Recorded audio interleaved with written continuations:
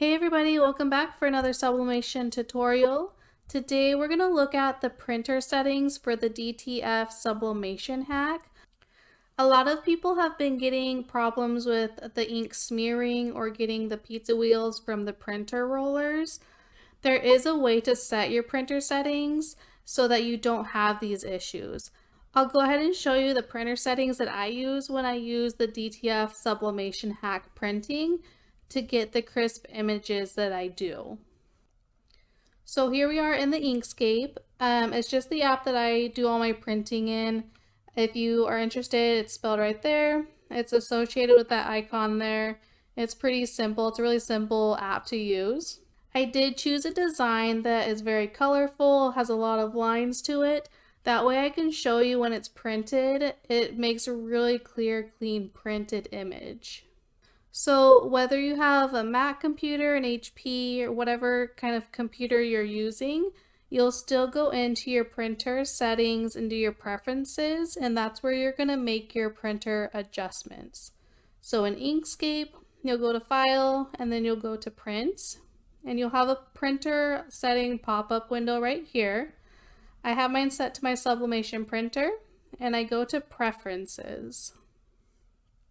From here, I normally do the tumbler sublimation mirrored, and that's just what I do all my general settings on.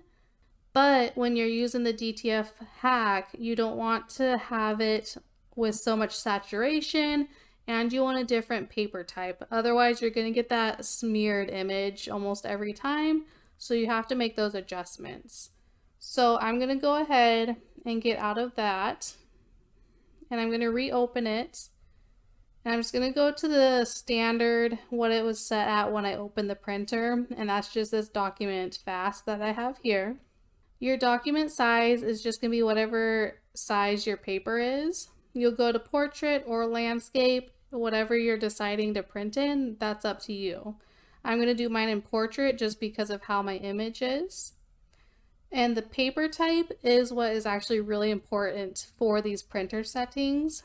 If you have a matte paper like we normally use for our sublimation paper, it's going to lay way too much ink down because it's trying to think of how much ink needs to be laid down. The matte paper we use is a lot thicker and it absorbs more ink, so you have to lay more ink down to get a good transfer. With the DTF film though, the ink is just sitting on top of the film, and that is where the issue arises, is if too much ink is put onto that film, it's just going to smear everywhere. So the best one that I have found is the Photo Paper Glossy. It recognizes that it doesn't need as much ink laid down, so it's not going to do that. So we'll go ahead and click the Photo Paper Glossy. From here, you don't need to adjust the color. You want to print in color. Two-sided printing, you don't want to do that on the DTF film.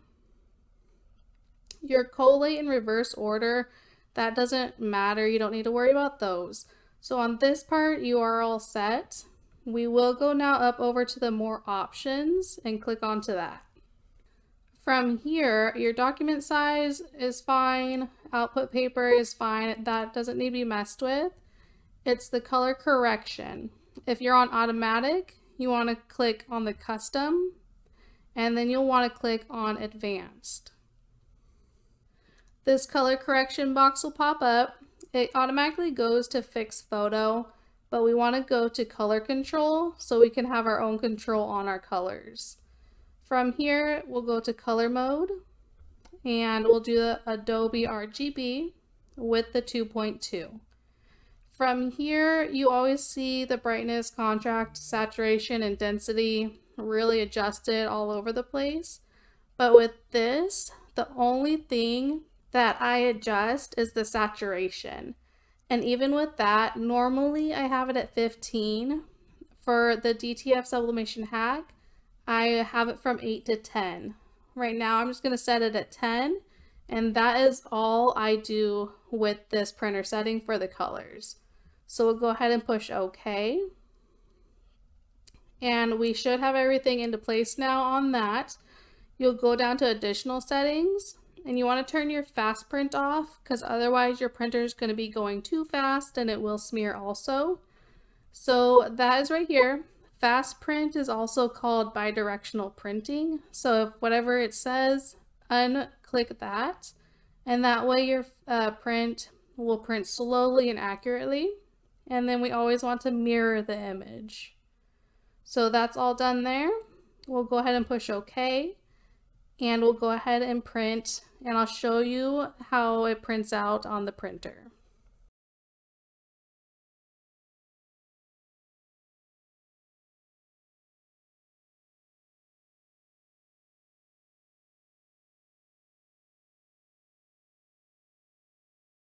All right, so we have that image printed out here really nicely. It is on the DTF transfer film. It's the Yamation DTF transfer film. It's what I use. I really do enjoy it, really like it. In the description box, there's a link to the products, and there's also some discount codes down there as well. So you can check that out. I'll show you a close-up view of what the image looks like here. You can see it's really nice, really clean, no streaks, no smudging. It just comes out really well with those printer settings. So that's what I use, and I haven't had any issues with it yet. Now, also the one thing I did want to point out, a lot of people ask if you can print white with this DTF hack. The answer is no, you cannot. So it looks like there's white printed out, but there's really not, and a lot of people are getting confused with that. To be able to print the white, you have to have a DTF printer. This is just a hack so that we can use our standard sublimation printers with the ink. So just to kind of show more clearly, so where the white is, it looks white, but it's translucent. It's really not white. So that's why it still works better on light colors, because the ink is still translucent because we're still using sublimation ink. So just keep that in mind, but you can see how vibrant the colors are. And when it gets pressed, it's even more vibrant, and we can do it on 100% cotton. I've done them on mouse pads, I've done it on canvas. It works really well, but it also helps really well when you have the right settings with your printer. That's gonna make the huge difference. So please try that out and go ahead and see how that works for you. If you enjoyed this tutorial, if it's helped you, go ahead and boop that like button, subscribe to the channel, and share for others so they can get helped as well. Have a wonderful day and happy crafting.